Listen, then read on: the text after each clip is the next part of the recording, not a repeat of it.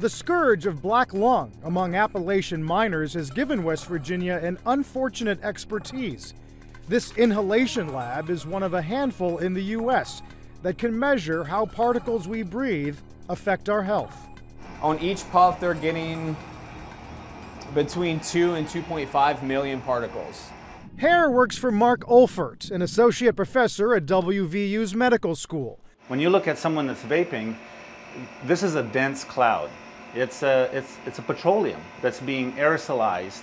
It will cause harm, and the real question is how much harm is it going to cause?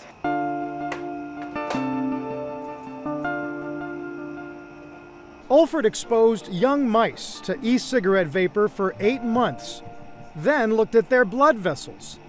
An 8-month exposure is roughly 20 to 25 years in human terms.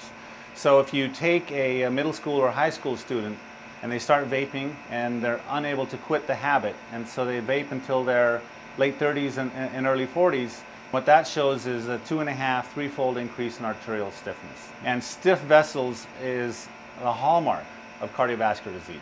The points you're making are that it's impacting a complex system known as the body, and yet the debate is all about the lungs, right? That's how the whole debate's been framed.